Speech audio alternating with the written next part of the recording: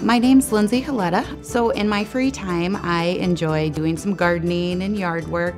I also like to cook and bake. I also attempt to help my husband. He builds motorcycles and classic cars, so I'm more there for moral support than anything, but I will get my hands dirty if I need. During this packing change, because this was kind of the moment that would determine when am I going to get out of the hospital? Do I still need to be sedated for these packing changes?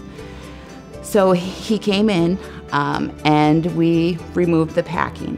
For the packing change, there was 78 inches.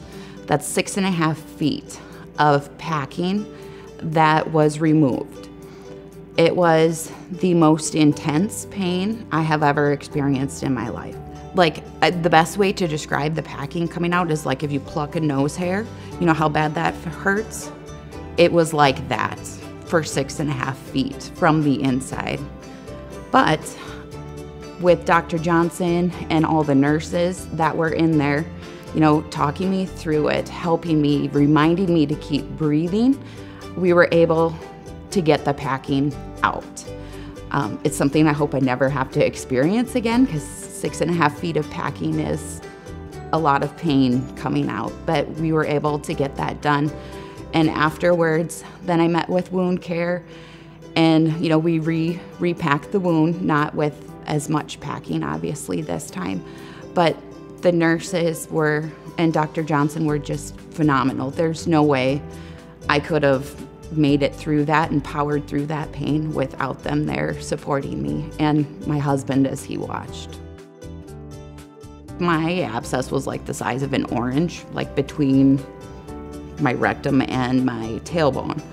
So the packing helps to keep it open and help any infection drain out instead of just pooling in there. Every day I'd come to the hospital and see Lisa or Jackie, and they would repack my wounds, you know, do all the measurements to see how I was healing. And when I say every day, like Christmas Eve, Christmas Day, you know, Jackie and Lisa were here to help me. And then that went all the way through until, I believe it was early January. I started going just a couple of days a week. One Saturday morning, I was coming in for wound care after my last surgery, and always at home I would remove the packing, and then I'd come in and then we'd measure and then repack the wounds. And there was one Saturday morning, I was removing my packing, and it was the toughest packing removal I did. I was literally in the tub, bawling my eyes out, trying to get this packing removed. I finally got the last bit removed, and my phone starts ringing. It's the hospital. It's Lisa calling me to let me know she's here, because she was coming in on a Saturday to see me, and that I could come in at any time, and the timing could not have been better. She said, okay, leave the other side, you come in, and we'll take care of you. And I don't know what Lisa did, or, well, I do. She used a little saline spray to wet that packing, and then we just slowly removed that packing, taking breaks when I needed.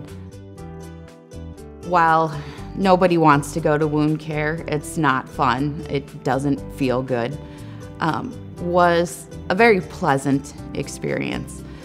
Lisa and Jackie just always make you feel so comfortable. They ask all the right questions. Very good at giving you tips on what you can do to make you feel better, or how we can get it healing, you know, celebrating victories. You know, you're measuring those wounds every day, you know, and sometimes it was like high fives all around, like, oh, it came in, you know, a full centimeter already. It's been 2 days. So seeing Lisa and Jackie was quite the experience. And it was just that genuine care and concern, notes of encouragement that we got from them. You know, so many messages of, you know, good luck with your colon prep. Hope everything turns out okay. It was a genuine care and concern. And Lisa and Jackie they're phenomenal. They're a great team. My idea of what good healthcare is changed when I became a patient at Brookings Health.